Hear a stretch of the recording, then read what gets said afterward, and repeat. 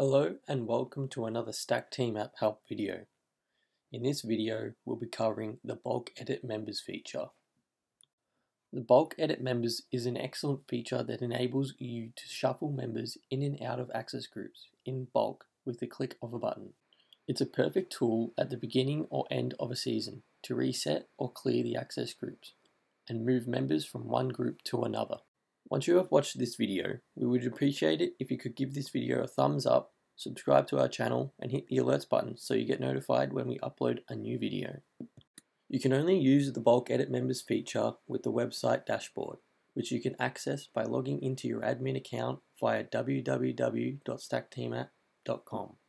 To find the Bulk Edit Members feature, go to your main dashboard, then click on the Members tab, then click in the top right on the three dots, and then select Bulk Edit Members.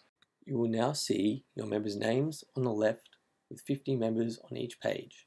It will show the member's name, email, and if they are a guardian or child member. To view the other pages, scroll down and click on the grey arrows at the bottom.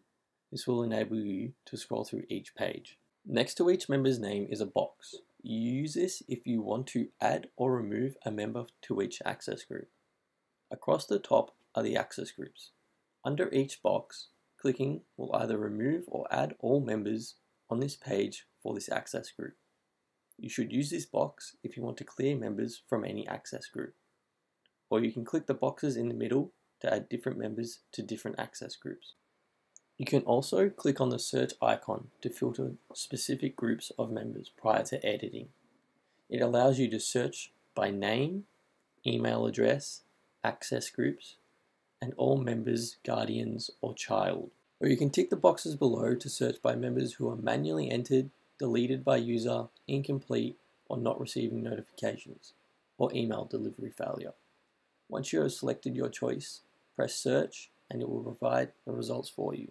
If you click the three dots in the top right, you can view the access groups in a list, or clear access groups to remove all the members in the app from all access groups. Then, once you are done selecting the access groups for each page, if you want to let the members know that their access groups have been updated, click the Send Notifications to send an alert. Once done, press the Save at the bottom of the page to confirm the changes made, which will also send the notification if selected. Thanks for watching another Stack Team App Help video. As always, if you have any questions about the Bulk Edit Members feature or any of our other features, please contact us via stackteamapp.com.